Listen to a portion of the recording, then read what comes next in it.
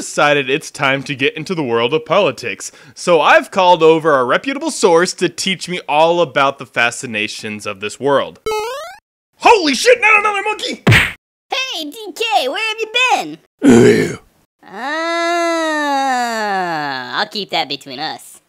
Hail to the Chimp. I don't know why I grabbed this game. Oh yeah, because it was stupid cheap, and I was just curious. God damn it, my curiosity is legitimately gonna kill me one of these days, but for now, it brought me a halfway decent party game. Before I go off on this game, let's look at the reviews because holy shit! No one liked this game. The best rating it got was a B+ on 1up.com. Hail to the Chimp was developed by Wide Load Games and published by Gamecock Media Group, and easily could make jokes about both of those names, but I'm gonna be the bigger man today because we're talking politics, baby. Released in 2008, it received, as said before, really shitty reviews. Oddly enough, the title is a reference to an episode from The Simpsons titled Dumbbell Indemnity.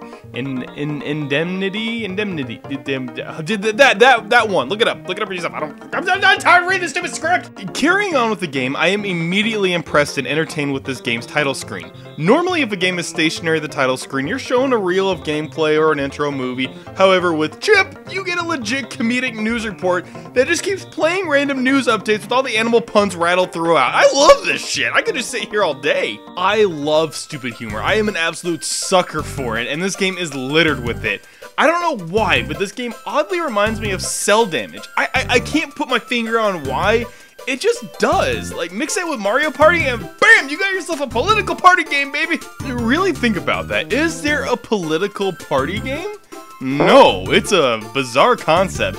It's loosely tied in with a theme of minigames like filling the ballots or removing scandals from the newspaper. But you're doing with collecting clams, kinda like the rings of Sonic. Stay stocked and use them throughout each minigame. The few downsides I've discovered about this game is that the camera is drawn back during the hectic moments of the minigames, and I struggle to find my character.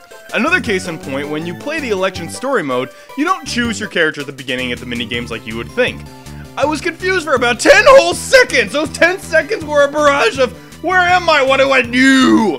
Eventually I figured out that the level you pick happens to be the character you're playing.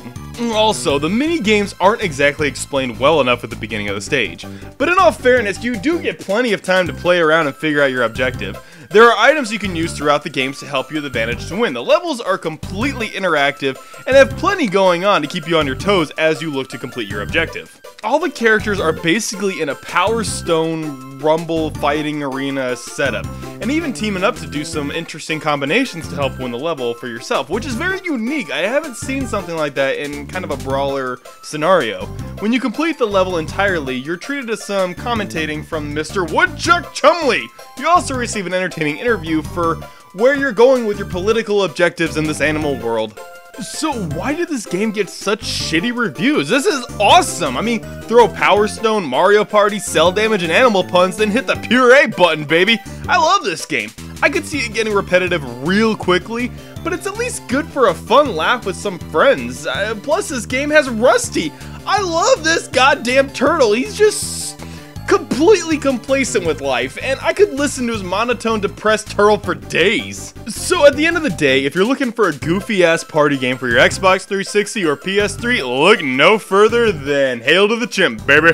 Okay, I feel like I know more about politics. Cool, so the monkeys can leave, and I'm good to go. Actually, I have been speaking with Mr. DK, and it would appear that there's some living space in your closet. Good day, sir. Wait, what? You're moving in too? No, come on! His name is Chip, by the way. Clever, I get it. Chip the chimpanzee. What? No, he's a marmoset, you uneducated twat. Like, comment, share, and subscribe. Hey guys, thanks for checking out another episode. This one was fun to do. I'm liking the animations. They're progressively getting better, and I'm loving the feedback from all you guys. Don't forget, Tumblr, Twitter, Facebook, all the links are in the description. You check them out. Ah, fuck, I just hit the goddamn mic. Hey, comments. You can comment me too. That's always good.